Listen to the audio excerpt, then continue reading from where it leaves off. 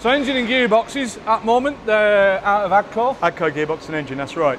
So here's a 4000 series engine and gearbox that we see coupled together. So the 8000 series, the engine and gearbox are separate with a drive shaft in between. Right. 4000 series, close coupled with just a straight drive shaft in the middle. Yeah. What we're looking at there, of course, is the AGCO 6.6 engine out of Finland, CISO engine, driving through damper.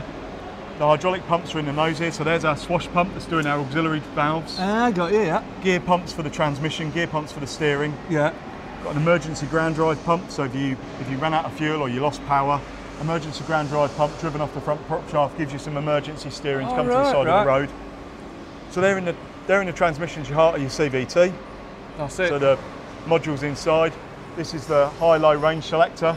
If you needed to manually recover the gearbox, you could push that into range neutral to tow the so tractor. you've got a manual range change then? Yeah. If you want to get out the cab. Yeah, well, particularly if you need to tow the tractor. That's what you've got to push into that neutral position there. Exactly. So that's in gear neutral. If it's stopped in gear, you need to get the thing out of gear, don't you? Yeah. That's it. You've got to think about these recovery scenarios, haven't you?